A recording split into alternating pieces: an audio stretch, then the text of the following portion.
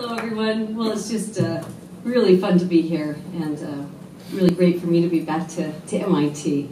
Julie and Neil, it feels like we're just back with family, and so it's nice to meet all of you tonight as well. So Jeff and I are going to do a tag team, and just about 10 minutes each, so we can have lots of times for Q&A.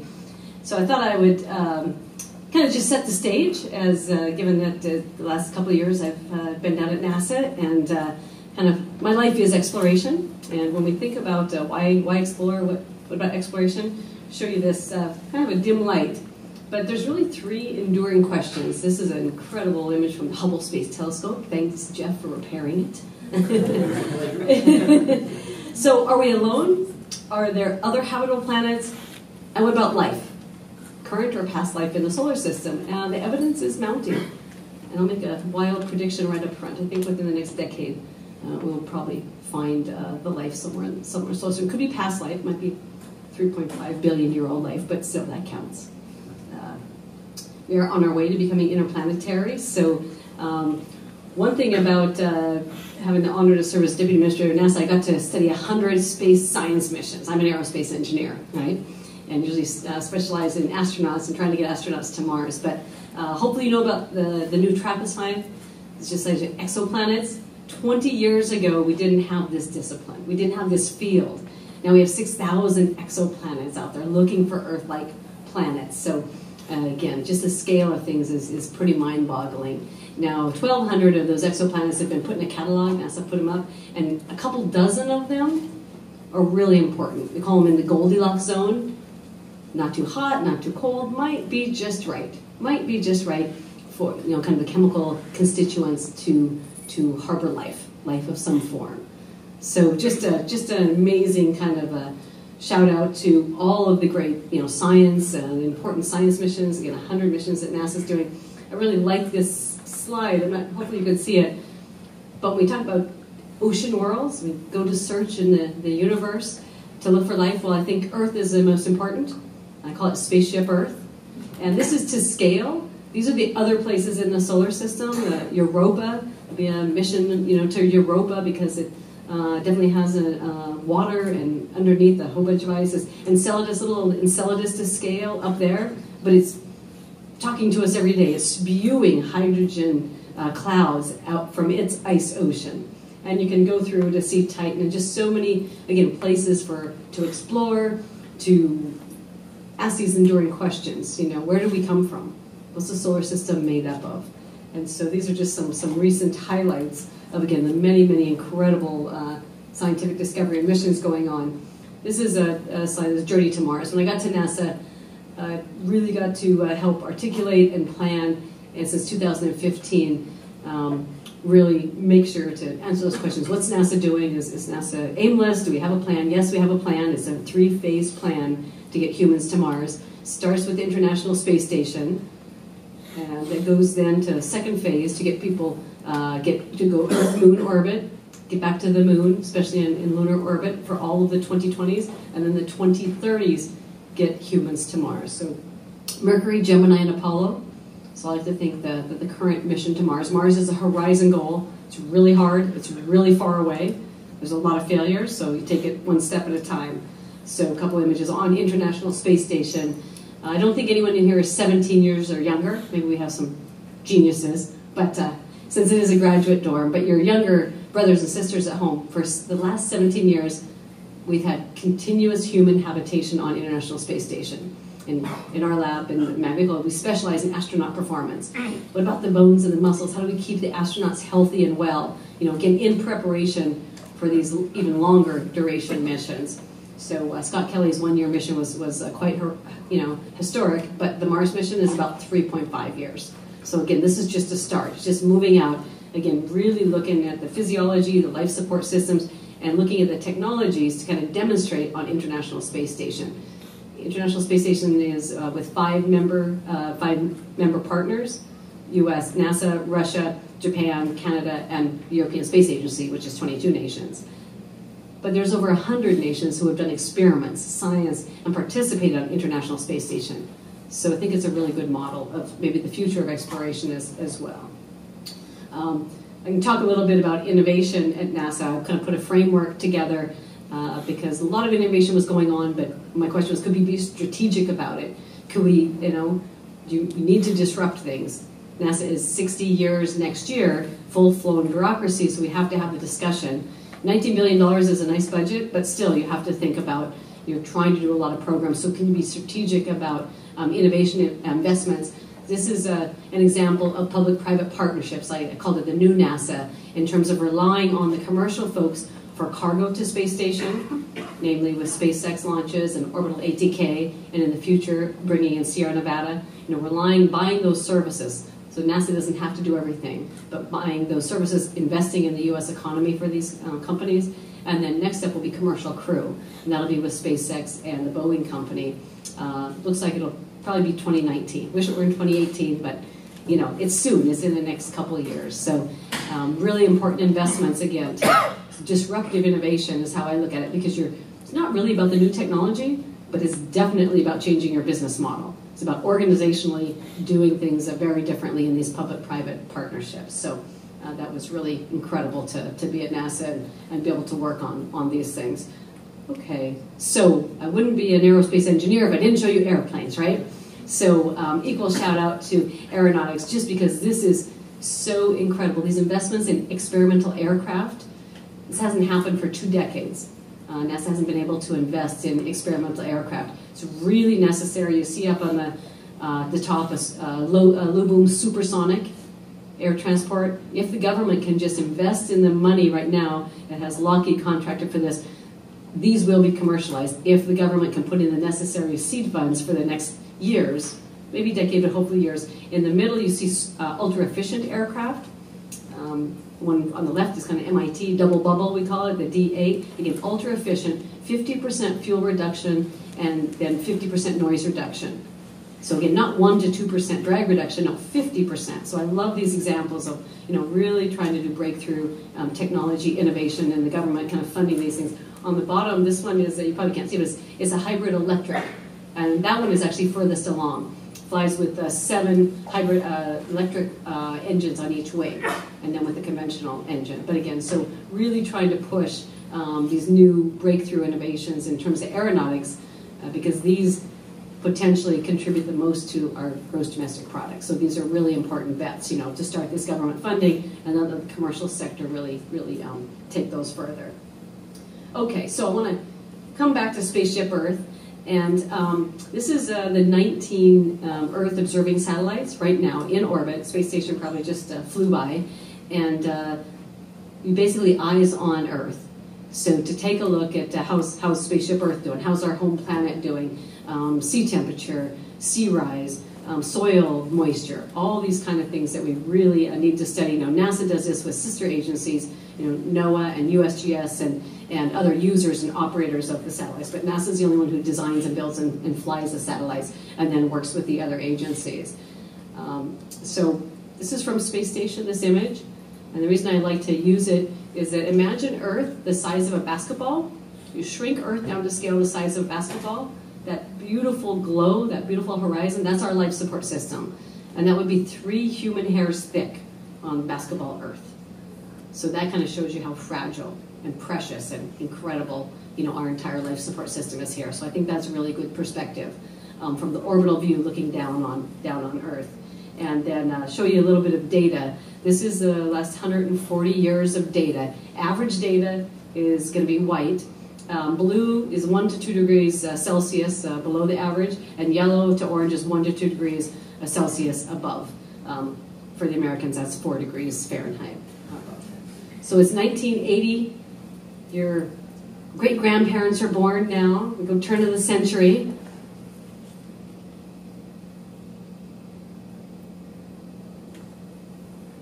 Maybe your folks are born now. Oh, Jeff's already born. I'm born. Julie, see when you're born. Yeah. So now you've been alive. It's hot. So there's data now actually from 2016 that just broke their records for the hottest year ever recorded. This data is 2015, broke the record set in 2014. So again, this is the data.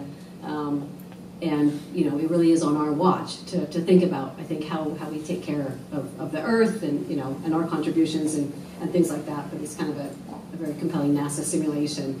And then I want to end to give Jeff his time. One of the funnest things I got to do in 2 years at NASA was get down to Antarctica to take Earth observing measurements, to look at the glaciers and look at how they're melting. NASA does campaigns in Greenland and Antarctica, and I was really fortunate to be able to fly over, that's Western Antarctica, look at the glaciers, and then made it down to the South Pole, which was on my bucket list. So pretty cool. You get to run around the world in 3 seconds, but it's really cold. It was worth it. Okay, and so this is, again, just my last slide to pay tribute. Hopefully you've seen the movie Hidden Figures. Anyone? Everyone? Hope you guys aren't studying that hard. Okay. Well, it was just it's an incredible book, I think. Great movie to celebrate and write the history of everyone who contributes. And that's Katherine Johnson. She's 98 years young today and still loves to talk about mathematics and things like that. But it's really to celebrate all of the unsung heroes and to kind of raise everyone up, because again, spaceflight's hard, it's challenging, but it's really fun, and it really always takes an incredible team. And a lot of these folks are African-American women that were the computers, you know, real computers were women and people originally, and to kind of celebrate all of them and their enormous contributions that they made. So now I'll turn it over to Jeff. Thanks for and we'll have questions after, I think.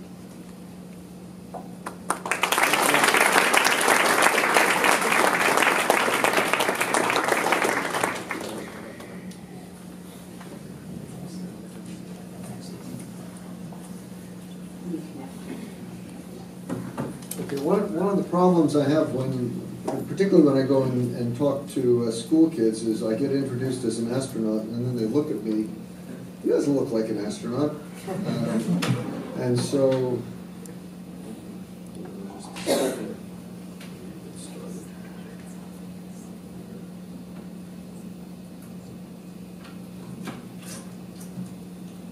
So just to keep my credentials in order.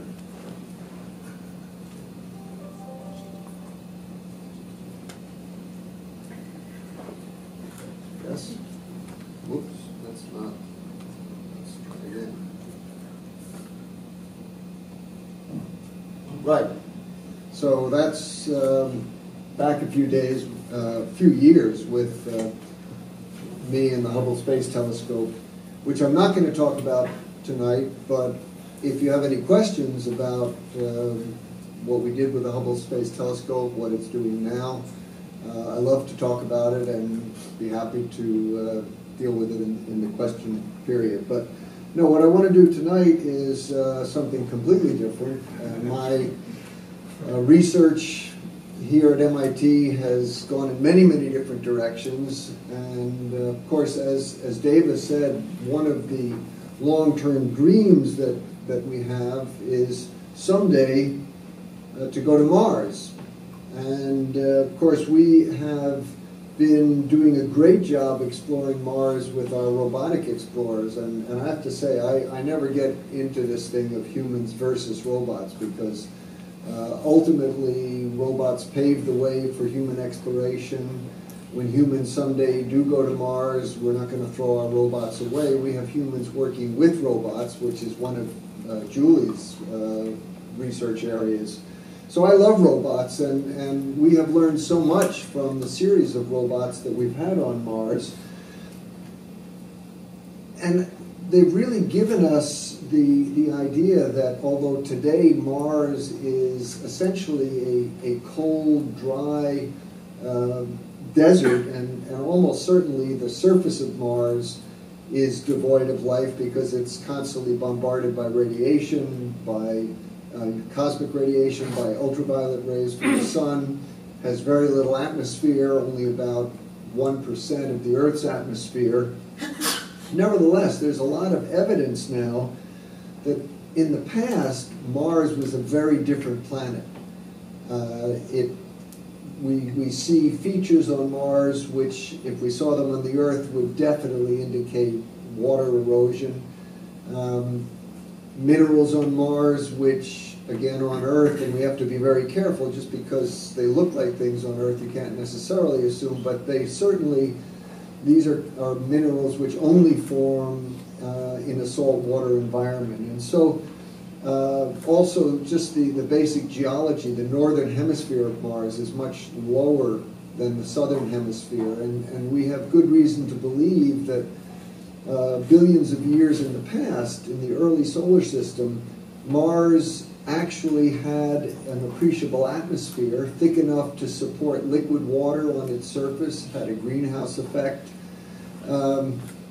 Unfortunately, the current theory is that just like the Earth's, we're actually protected from the solar wind, from a lot of cosmic radiation, by our magnetic field, which is sustained because the Earth has a liquid iron core and it's turning around, and iron is electrically conductive, and that runs a magneto, which in turn generates the Earth's magnetic field and maintains it, and the Earth's magnetic field deflects the solar wind, deflects cosmic radiation, which is a good thing for us here on Earth.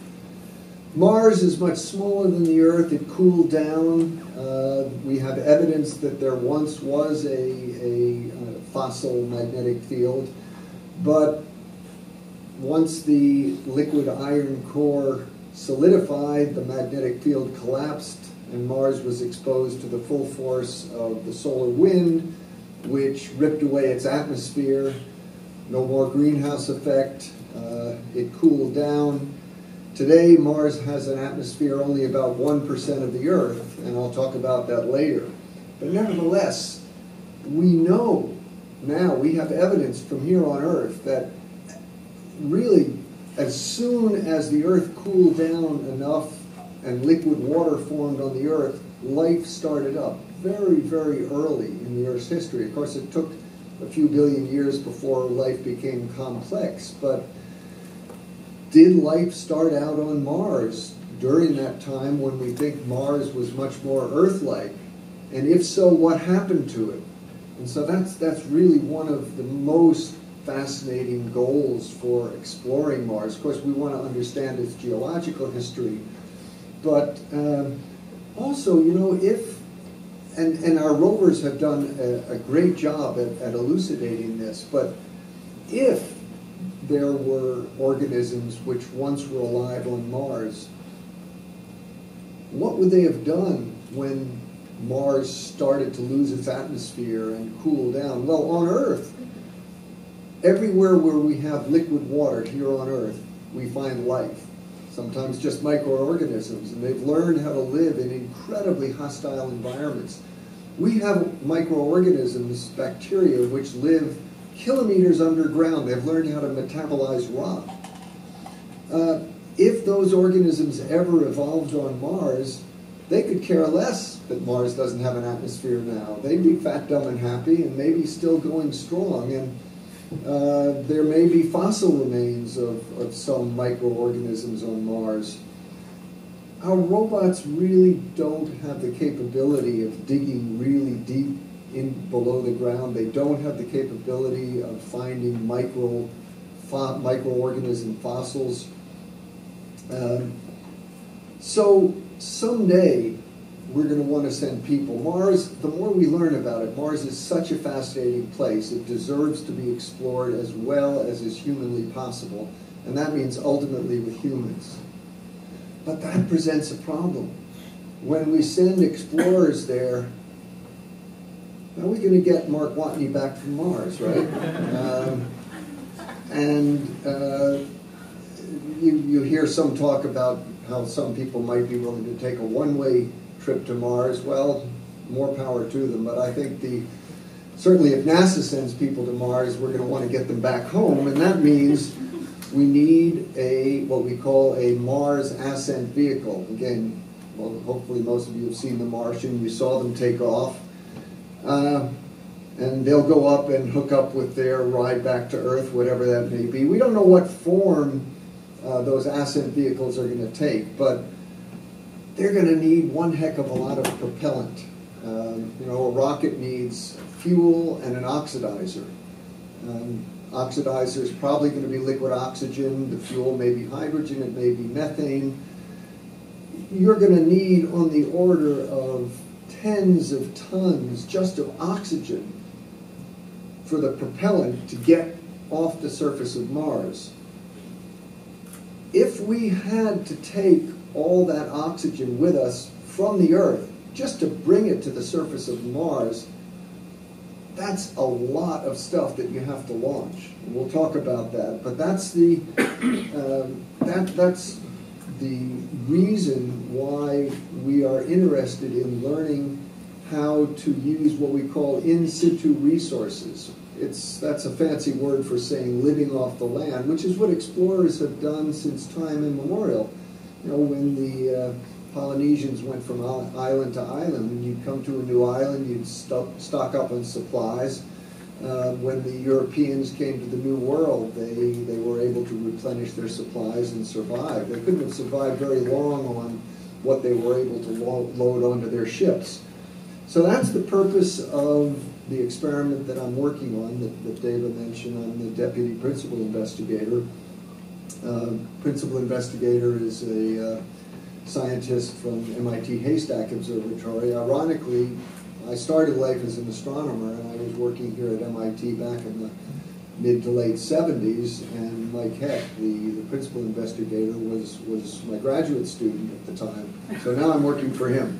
Life goes on. Probably nobody here is old enough to remember the real Moxie, which was a very popular drink. It was back in the early 20th century, it was the most popular soft drink in the United States. By the way, I want you to read all those fantastic things that Moxie does for you, especially some of the masculine problems that it claims to be able to solve. Anyway, Moxie lost out to Coca-Cola and Pepsi-Cola, and now Moxie, it's still produced in Maine. It's owned by the Coca-Cola company. But here's the deal.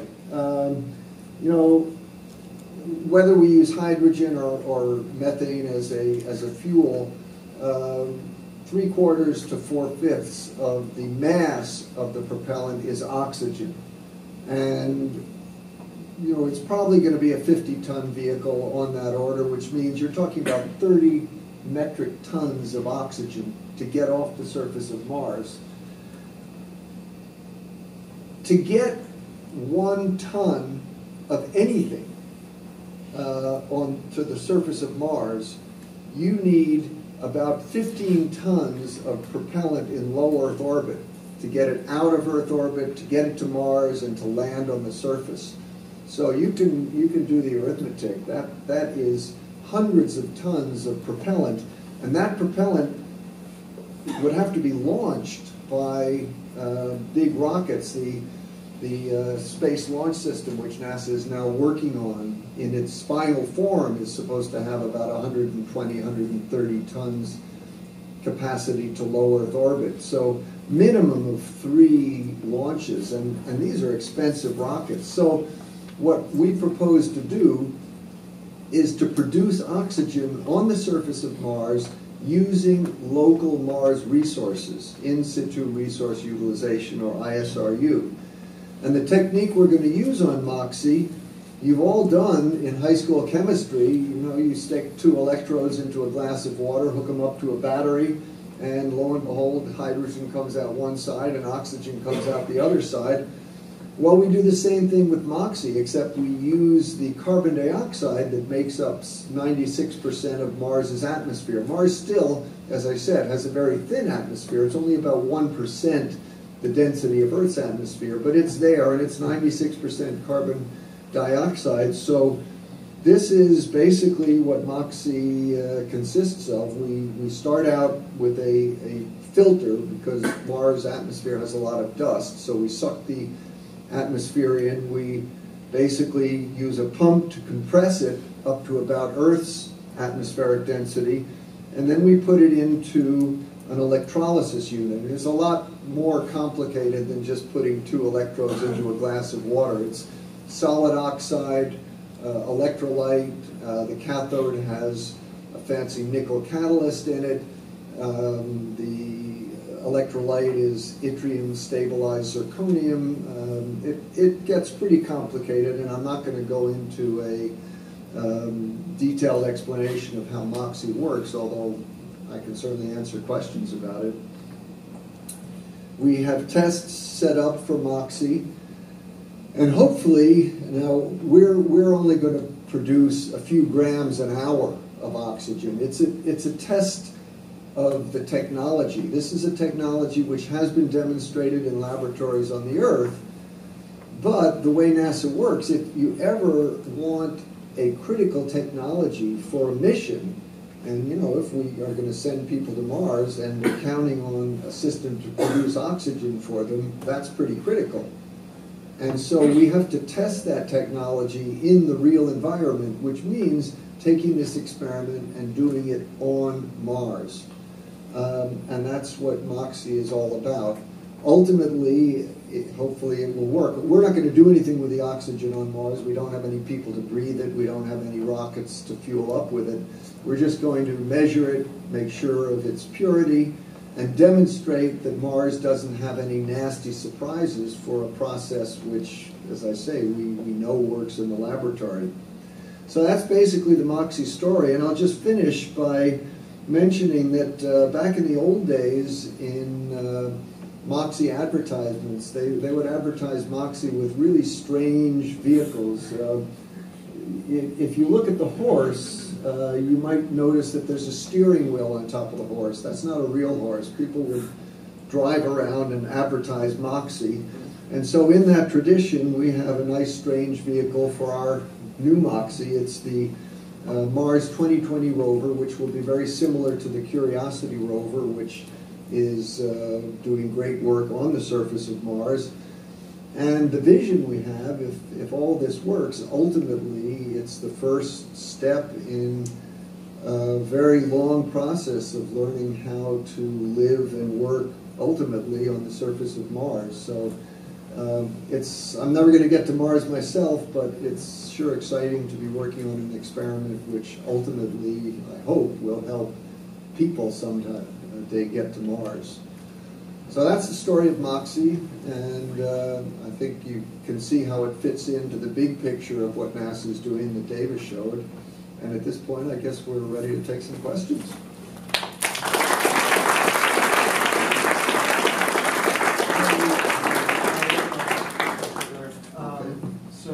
Just let you know, for the remainder of tonight's lecture, 50% will be a sit-down interview, and 50% will open up to questions from the audience.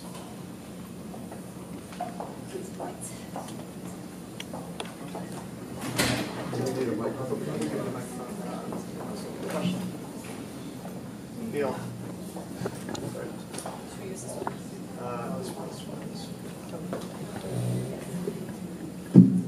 Well, thank you so much, professors. First question, and these questions were submitted in advance and curtailed. How have you seen public attitude in space exploration shift since the beginning of the space age? And how do we keep the public interested in space exploration in the future, given other concerns such as economic or cultural? Well, I'll start because I'm probably the oldest. I may be the oldest person in the room. I'm not sure, but in any case, I'm old enough that I was a kid before Sputnik was launched, before Yuri Gagarin and John Glenn and Alan Shepard went into space. So my childhood was spent amidst the excitement of the coming space age. It was all over the newspapers, magazines, television shows, and of course, space was something completely new and exciting. And then it became the subject of the Cold War race between the US and the Soviet Union. Those were very unique times, and I don't think that it would be reasonable to assume that something like that is going to come back. There's no question the public likes things that are new, and I think that, NASA's doing a lot of new and exciting things, as Dava pointed out.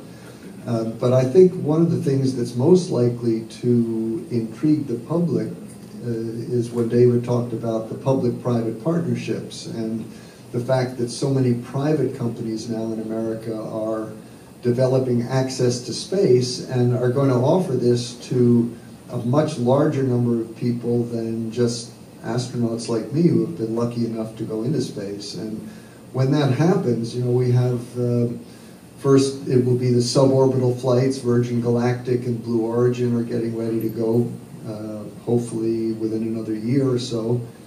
And I think that is going to really capture people's imagination.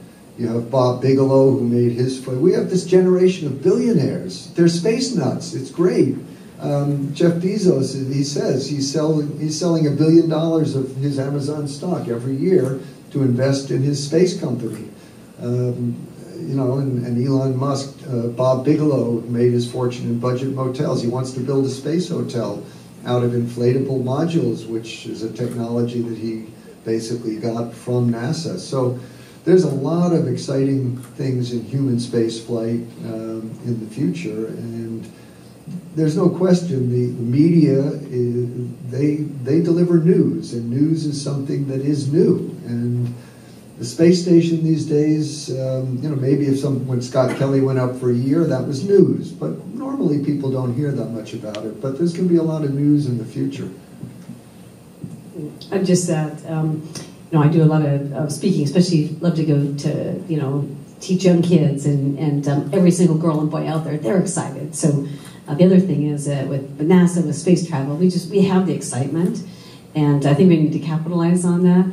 And it raises humanity. You know, Mars is really hard. It's really far. I have this infographic sometimes I show, and how many failures in the early Mars missions of the rovers. Like Jeff said, 50 years we've been trying to get to Mars. Well, it's important to also celebrate the failures, because we learned now the last decade, last 15 years, the world is going to Mars. 7 assets on Mars today. And NASA has 2 rovers and 3 orbiters, but the Indian Space Agency is there with MOM. It's a great acronym, the Mars Observer. And now ExoMars. So again, kids in the next generation, actually anyone who's in school, so it's most of you and younger, I call the Mars generation. You know, XY, millennials, like the Mars generation, because it'll be someone, hopefully in this room, actually, first boots on Mars. So, but we know that, you know, young people are excited, and that's really important for Mars time, because are they going to be astronauts? Not all of us. There's going to be many more, as Jeff said. In low Earth orbit, we're going to have a lot of people, because people are interested in exploring and pushing. But for me, it's just to show all of us. You just kind of try to make those things that you think are impossible, you make them possible. And, you know, I'm here because of the Apollo program. You know, I didn't, you know, because I grew up in Montana, you know, young girl growing up in Montana, but we got to the moon. That was pretty cool. So maybe I could be part of that. So again, I think when it comes to the public and just making sure that everyone knows it's for them, you know, U.S., but, you know, international cooperation, and just kind of raising humanity's potential to say, we can do this. I don't think it'll be kind of so much a space race that we had, the U.S. and the Soviet Union back then, but there's an opportunity to do it together in terms of global cooperation. So that's what I like to think about. As we look forward to this sort of new chapter in the space age, heading toward Mars, a number of challenges lie ahead, and you touched on a number of them, both of you. One of them that is probably very concerning for me in particular as a bioengineer is this idea that there can be some physical and mental tolls on astronauts. So how do you see those challenges, and how can we help as researchers? Okay, I'll take this one first. So it's a great question. Thanks for it. It's a loaded one. So we have the physiology in terms of what we really need to figure out. Mars is about a 3.5-year trip. As Jeff mentioned, it is a round trip for any world government, so we're going to bring the people back. Definitely, you're going to really miss your family.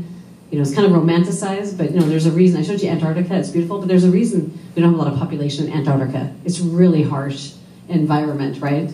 Well, Mars is orders of magnitude harsher and colder. So once we get kind of after the romanticism, people are going to want to come back, you know, after they've had that experience, I believe. But anyhow, so we have to figure out the radiation first and foremost. Galactic cosmic rays in particular, when we get to Mars. That is something that there's research going on, but what's the protection going to be for the people? Sure, there's solar radiation events, well, but I think galactic cosmic radiation, you know, we really need to study that much more. Bones and muscles, musculoskeletal system.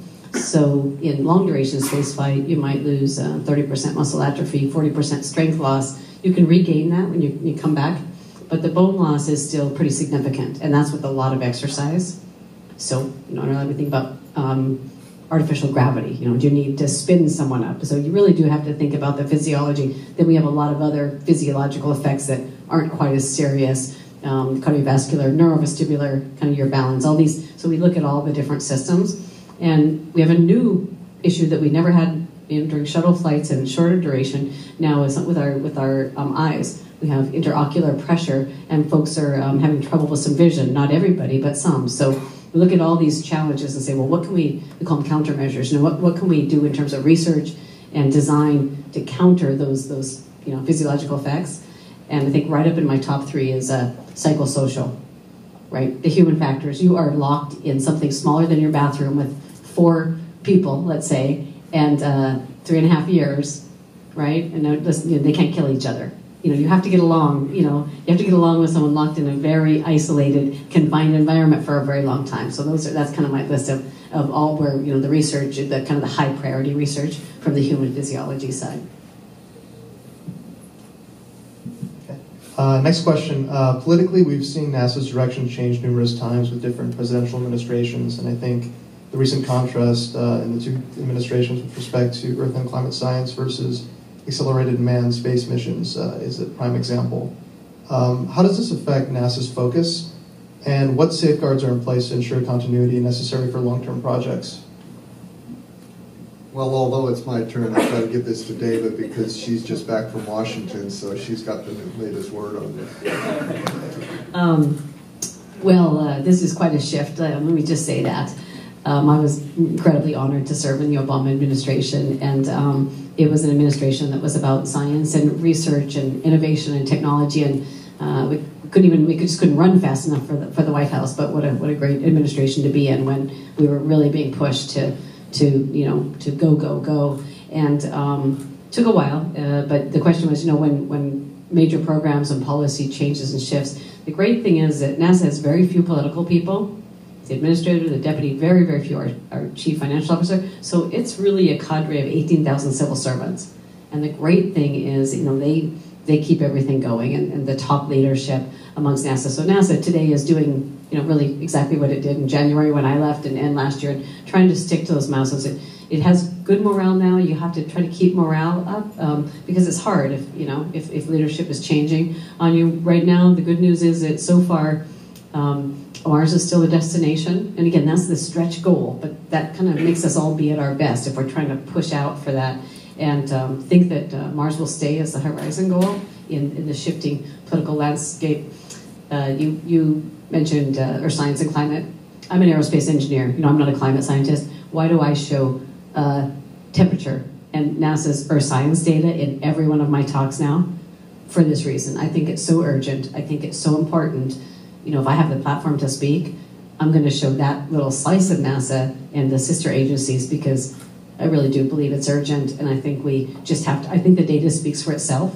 To me, it's not political at all. It's just, let's look at the data and let the data speak. So I think from the outside, pushing, I think we really need to push, in terms of policies that are coming up, because again, I just think is that critical in terms of the earth sciences that we need, the world needs. We know that the earth is changing, and there's a lot of carbon dioxide. So I don't argue. I don't get involved in the politics of it. I just say, here's the data, and I believe in the data. And then what are we going to do about it, and how are we going to change behavior? I will say that the one thing that did disappoint me in the Obama administration was ending plans to go to the moon, because I really think, as we both said, it's going to be still quite a long time before we can get to Mars, and it's been almost 50 years now since we've explored the surface of another planetary body, and the moon is close, the moon we can get to. I think we need to do it in such a way that we don't lock ourselves into the moon and prevent ourselves from having the resources eventually to go to Mars when we're ready to go.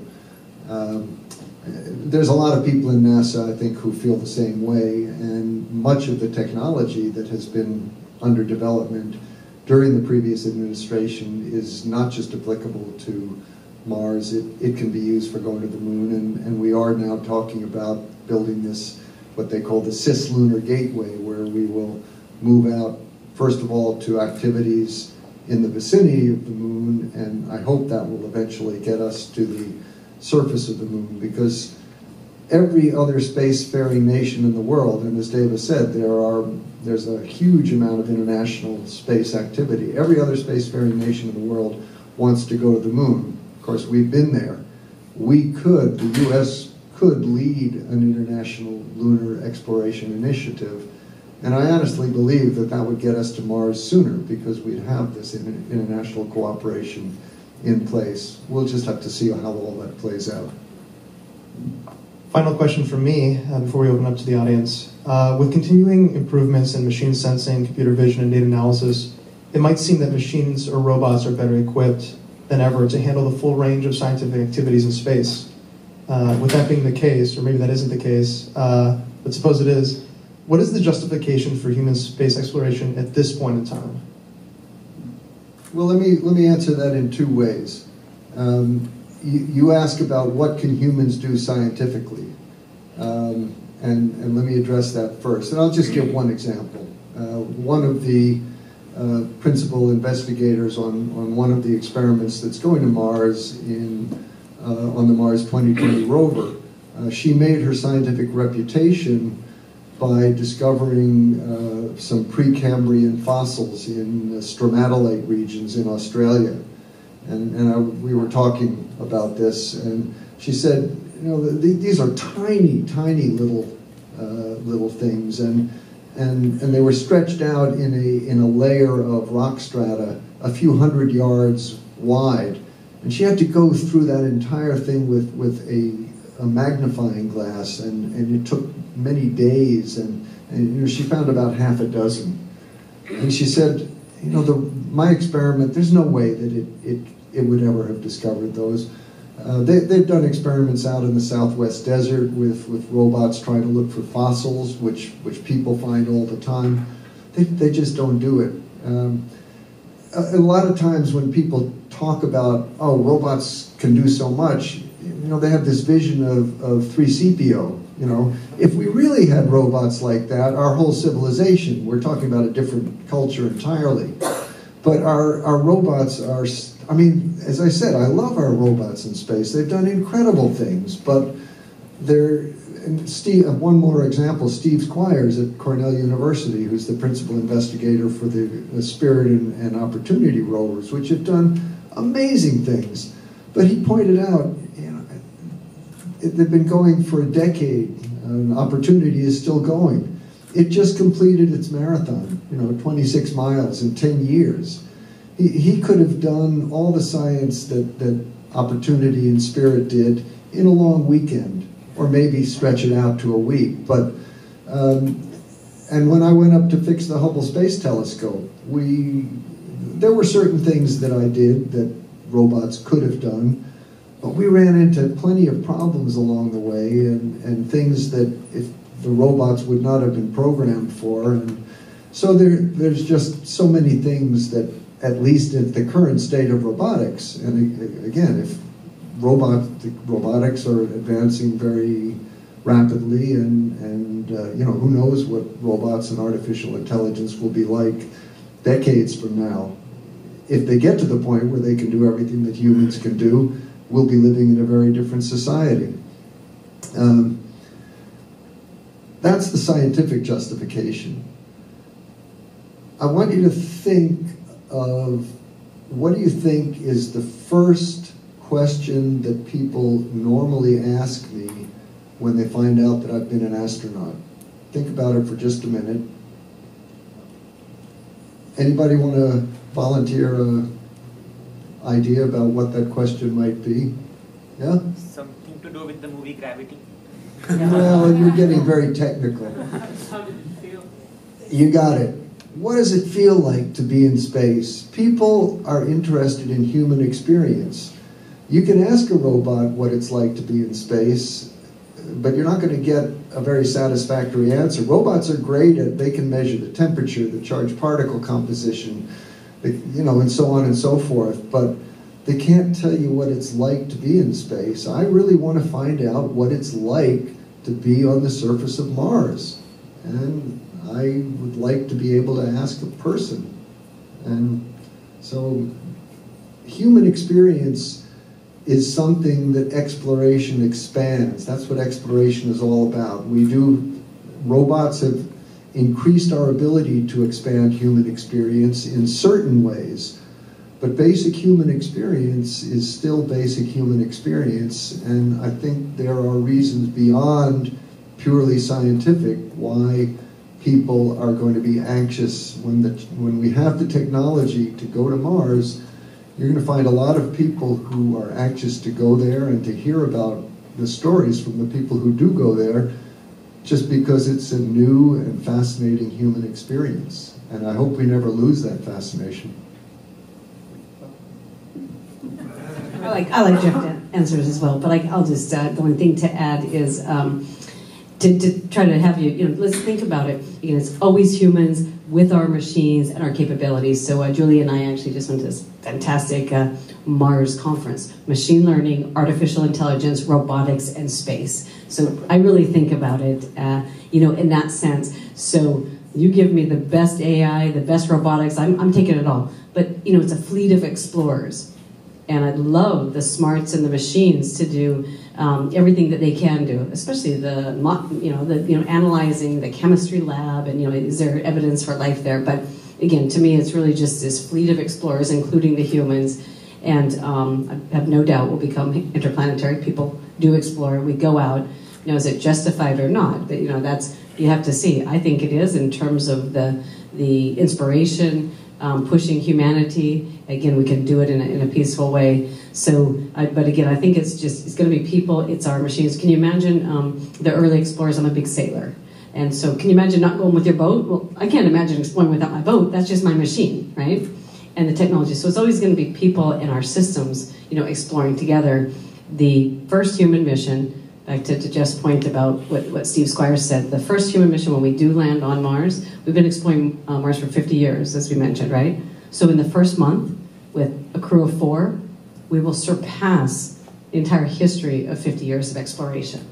So it changes the footprint, changes the range. So it's not one versus the other. It's just, I think it's just kind of the natural evolution. And again, definitely time to get, off planet and things. And the other important thing is what we learn, it teaches us about Earth.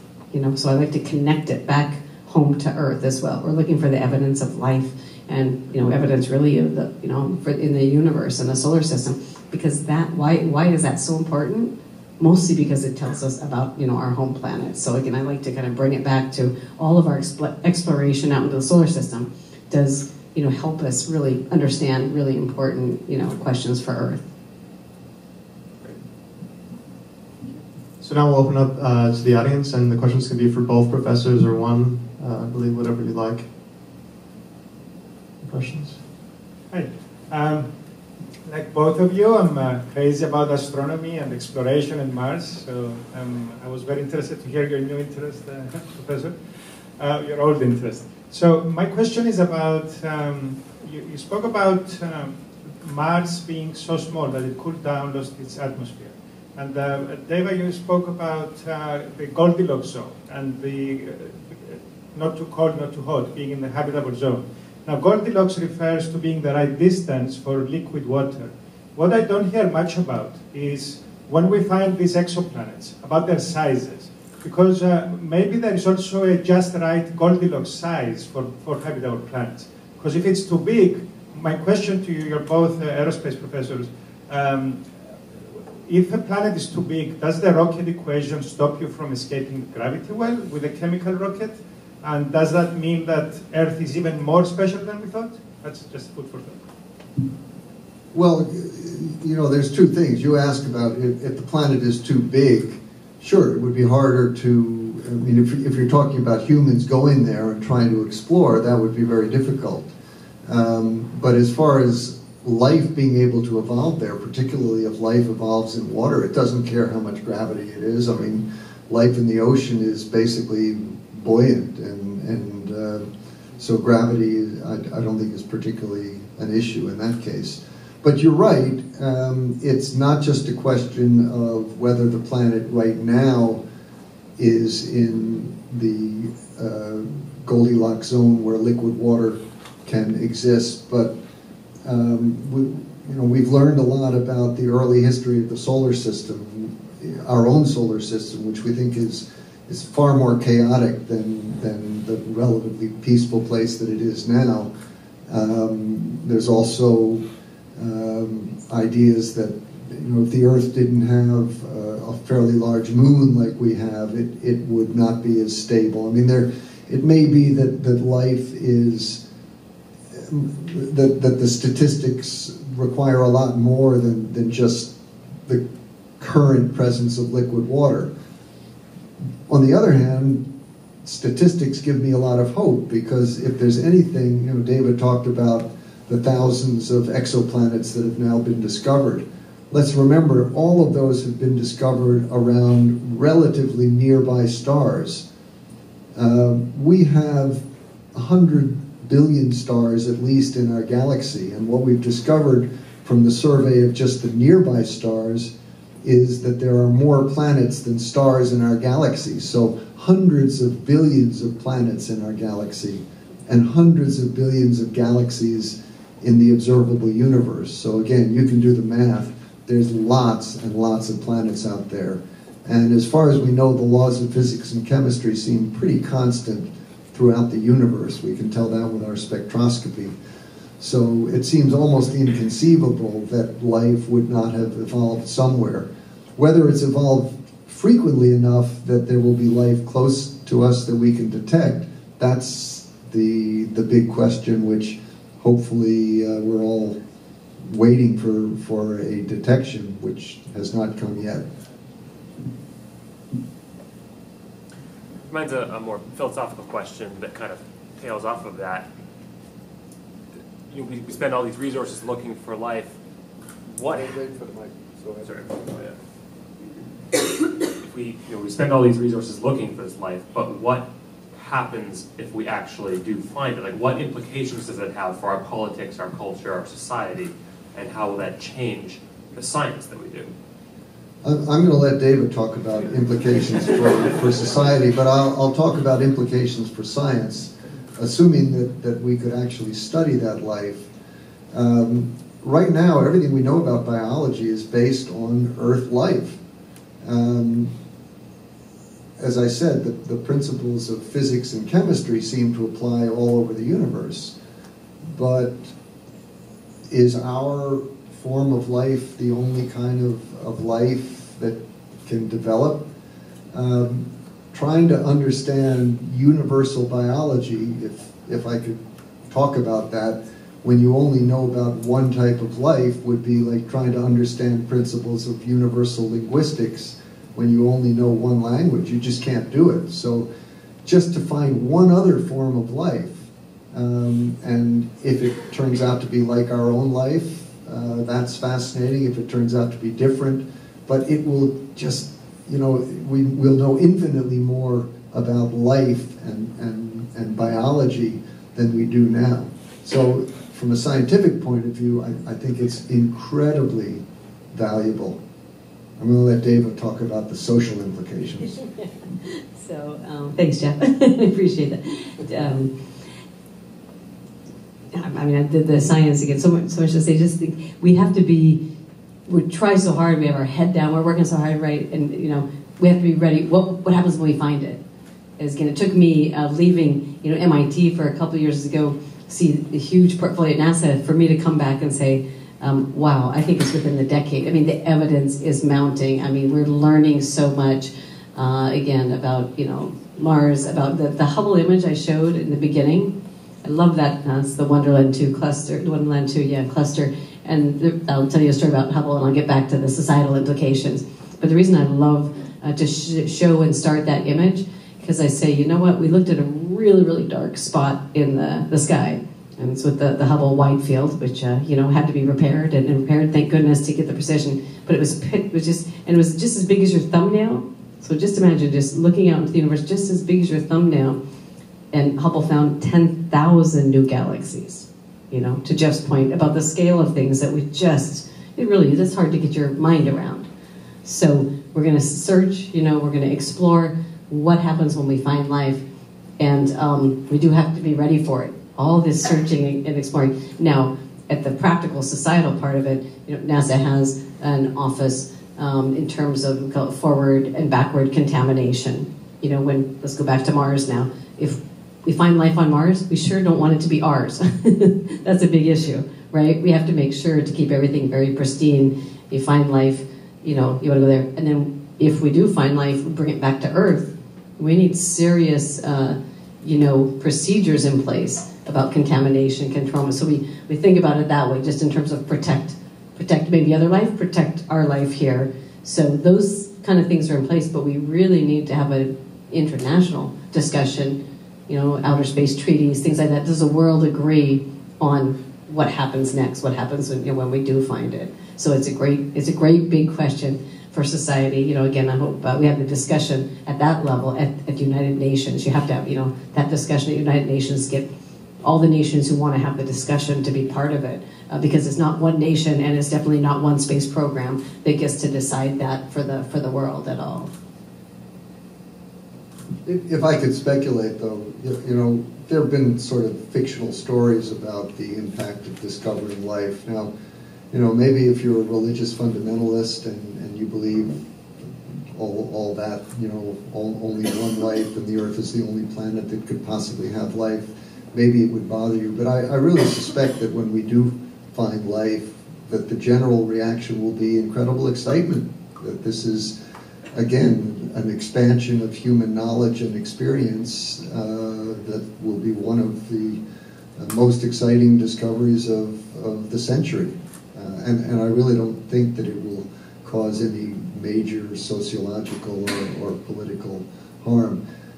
That's different from saying, you know, what would happen if the little green men get out of their flying saucers tomorrow. You know, that would obviously have very serious social and political implications, but I'm not really expecting that that's going to happen.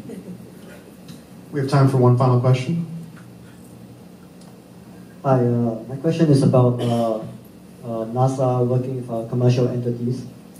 Specifically, in the past, the business of going to space used to be integrated within NASA. And now, when you're working with commercial entities, each entity, you know, specializing in their own thing, I can see that there could be a loss of expertise integrated between different levels. How does NASA address this problem, which I can see being a potential stumbling block for, you know, big missions like going to Mars? I'm not sure that it's a stumbling block. I think that the large number of different approaches to going into space will get us there sooner. I mean, I love NASA. NASA's been very good to me in my career, but I don't think that NASA would have developed the ability to significantly reduce the cost of spaceflight by reusing the first stage of rockets, which private enterprise is doing now. And, you know, if anything, that's going to help us get to Mars. That's my take on it, David. Yeah, and I would say it kind of gets this point. NASA workforce, we have to make sure that actually that, you know, the excellence is maintained, and you want the NASA workforce is being reduced a little bit right now, but you definitely want the best and the brightest. I want all of you to go work there as well. So you want to keep the technological edge and scientific edge, and so far so good. I mean, in terms of we don't have enough, you know, positions, government positions, and we can still bring in great people. We need more positions. But now when it comes to the private folks as well, as Jeff said, this is just a win-win situation. It's necessary, it's not just necessary, I think, for governments to help fund, and that's, you know, economic investment in the companies now. NASA's always funded industry, so it's not just new. I mean, NASA has always funded aerospace industry. So now with some of the folks that are really taking a much more risky posture, that's great. And so, and I always point out, NASA, the government, is not in competition at all with SpaceX, with Blue Origin. It's just there to try to help their success, and hopefully they'll be very commercially successful, because it's the pot of money. Then you really do get to go to the moon, and you get to go to Mars, if you don't have to just be stuck in low Earth orbit. I mean, that's a fantastic place if the commercial guys can make a success out of this.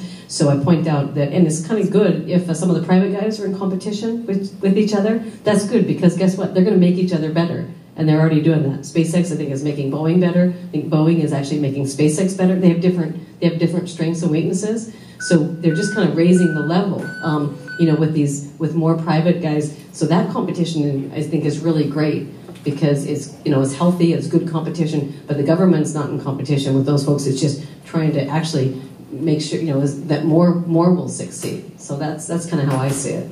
Let me give you one other example. You may have heard Elon Musk saying he would like to send one of his Dragon capsules, the Red Dragon, to land on Mars. Right now, the most mass that NASA can land on Mars with our current technology is about a ton. That's Curiosity. That's going to be the Mars 2020 rover. It needs a supersonic parachute. It's complicated technology. If what SpaceX is proposing is to use hypersonic retropropulsion, which is a technology that NASA is very interested in, and so NASA is going to cooperate. If he actually does it, NASA is going to provide deep space network for communications. They're going to provide lots of information that's been collected about the Mars atmosphere, and in return, they will expect to get information about the hypersonic retropropulsion, because Red Dragon weighs 7 tons, and if we're ever going to put people on the Earth, on Mars, we've got to be able to launch, to land more than 1 ton. And the last thing I'll say, looking ahead to the idea of, if a lot of these private companies, Jeff Bezos has said, why are you investing $1 billion a year in Blue Origin? His answer is, my vision is that someday millions of people are going to be living off the surface of the Earth. I don't know when that's going to happen. I don't know if it's going to happen. But right now, it's an exciting time. In this country, we have 5 human space capsules, space transportation systems being developed. Blue Origin, SpaceX, Boeing, Sierra Nevada, and NASA's Orion. That's 5 at one time. Frankly, NASA doesn't have the business to keep all of those busy.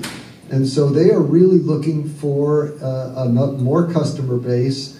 And that's why I talked about Bob Bigelow wants to build space station hotels.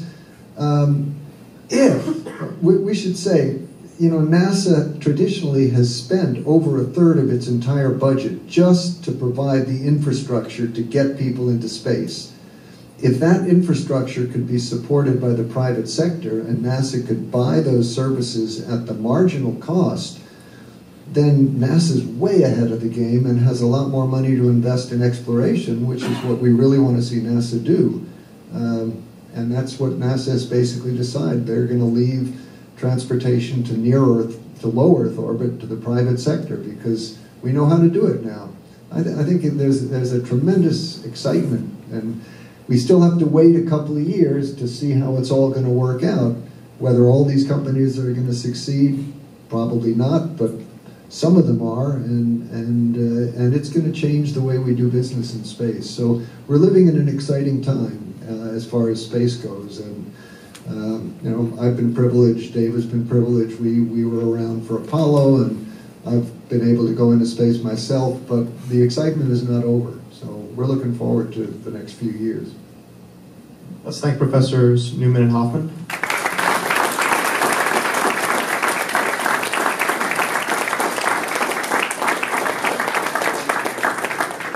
And we have some gifts for you as well.